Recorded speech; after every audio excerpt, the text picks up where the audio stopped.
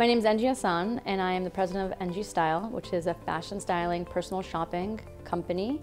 And we style royalty, and we style celebrities, and entrepreneurs, and socialites. We are located in New York City, but we also travel all over the world.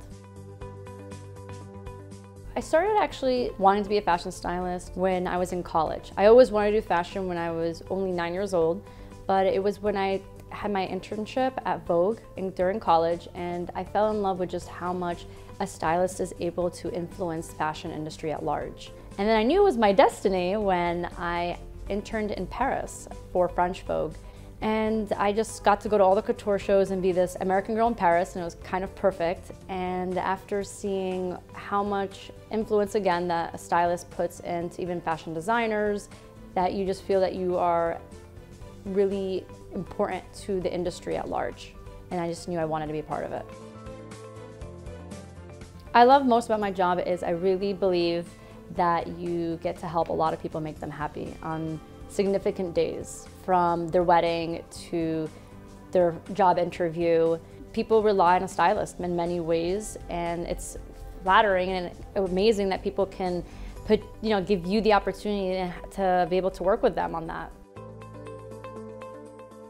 I think from being able to work with celebrities who are building themselves and they just started out, and then watching them rise and being able to influence or encourage or work with them on that I think it's a huge highlight in my life. Plus working with celebrities who are already famous, and then learning the balance of when they need to wear what and why they need to wear it. Working with royalty is always, I feel it's kind of like you're playing dress up, because it's like everybody wants to be a princess, but it's like who gets to actually style the princess? So I think for me, that's kind of like a dream.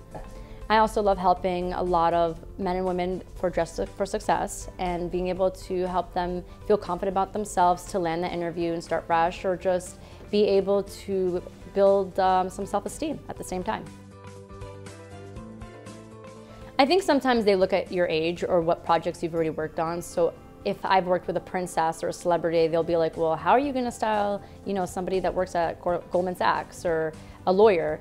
I have worked actually with a lot of entrepreneurs, but I feel the misconception is if you style certain fields that you might not be able to style other fields, and some stylists still could, a stylist should be able to style kind of everything and anything.